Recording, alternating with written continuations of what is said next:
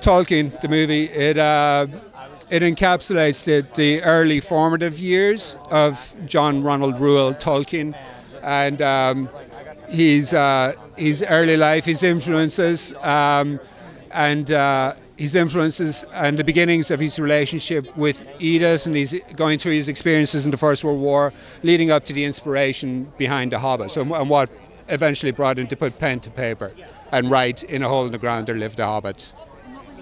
It was quite daunting, first of all, writing a movie for Fox Searchlight, so expectations are high straight away. And the fact that it's Tolkien, and writing the name Tolkien and putting words in his mouth. And also the fact that it's period and, quite British upper class, which, I'm Irish, but, not too far geographically from there, but removed by, a lifetime of culture and a whole century almost.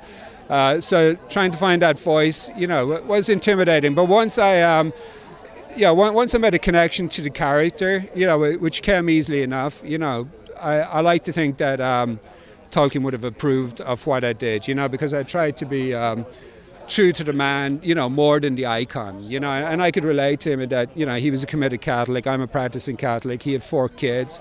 I've got 4 kids. He worried about his retirement, sometimes I worry about mine, so that was kind of my way into him, on a very micro level.